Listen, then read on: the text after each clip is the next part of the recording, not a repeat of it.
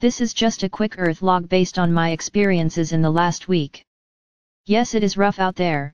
Yes, we are all feeling the stress and strain as the old economic system crumbles, but why do we not look within and see where we can change, and not blame the situation out there? Our knee-jerk reaction is to find someone to blame, and yes, I dare say I do it myself when I am not conscious of my own motivations. I can feel the pain out there. I get so many letters from people that range from misery to anger to despair. Some of them like to blame me. Where is it, they say, where is the paradise that you promised us? It is within you, you have to find it there before you can manifest it in the outer world. So, while we are blaming and naming and projecting our anger outwards, we are not doing the work where it needs to be done. And I know we are all going through this, and yes, it will get worse probably, until we start to use the spiritual skills and tools that we have been given. And the most important one is the heart. The ugliness that we see outside of ourselves is a reflection of the ugliness that we still carry as a leftover from the time when the mental body and the solar plexus ruled out lives. Unfortunately, the money or economic system was structured under that old energy, and it still pulls us into our solar plexus, and we get stuck in the old solar plexus energy of fear and lack and anxiety.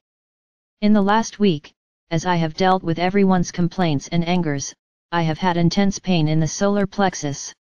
And yes, I know how to deal with it. I was trained to be self-aware and to be able to care for my energy field. But it is not pleasant. I feel how much suffering there is as the old falls away and the new takes its place. We asked for this. We welcomed it. Why are we not embracing it with joy? Why are we stuck in the mental ugliness of fear and stress? Why are we not living from our hearts, with trust? Why can we not see that it is up to us to create from our hearts? We are the light workers, we get to go first. It is up to us to create what we believe in. We need to walk our talk and start to live as if we believed what we embrace as truth and light. Okay, so I will share with you what I have experienced in the last weeks, and I do this with humor, for what else can I do?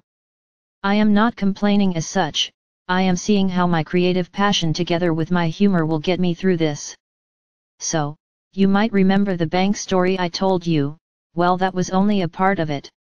In November I gave away a large sum of money that I earned through circumstances beyond my control. Then, the company that was managing my credit payments stopped paying my money. I think they were in financial difficulty and they just did not pay.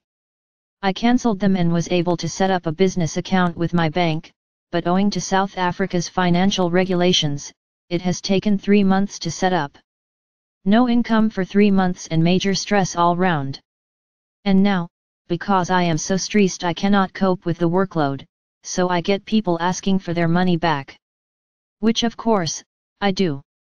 Even though I have never received their money. So, right now, I am paying our money that I have never received.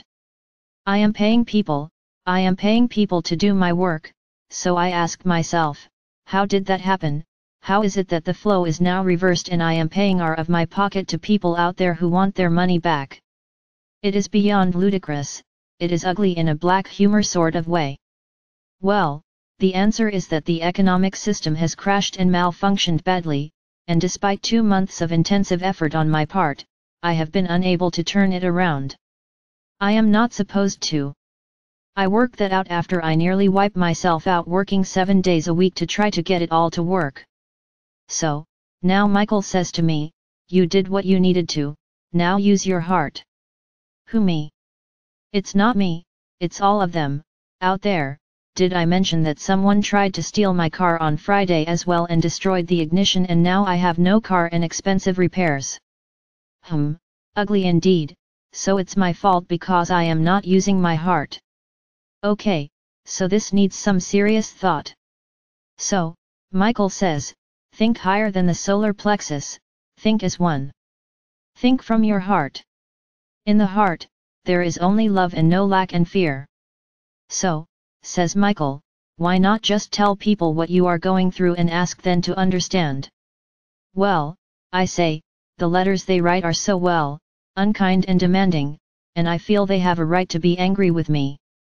Well, says Michael, is that how you feel about you? Yes, it is, actually. I am a perfectionist and I hate to admit that I screwed up and that I was unable to cope. People will never understand. They have their own problems and I let them down. So I have struggled, and according to Michael I don't need to, if I just use my heart and connect with the hearts of others. That is the fifth dimensional way. But money is a third dimensional medium of exchange. So, we are all needing to begin to see how we can replace money with love. That does not mean that love can pay the bills as such, but love and trust and acceptance will. For the new flows of abundance come from the heart and are motivated by the heart, and money is just the token of exchange for the energy of the heart. Would we want to hurt someone for our heart energy? Would we be mean to them or angry with them for our heart energy? So, why do we do this with and for money? When we have moved fully into the new earth exchange energy, we will be able to flow that energy easily into our lives, from our hearts. It is the new way of living. But, while we are still attached to the energy of the old money system, we will continue to feel anger and stress and despair, for that is what is inherent in that system. The new abundance will be heart-based and loving, and will take the place of the ugly energy of demand and fear that the departing economic system engenders. So, I have decided to stop being a perfectionist and just admit that it is rough out there and in here, and hey, we are all learning as we go along. With love to you all, in the knowledge that these are the birth pangs of a new dawn.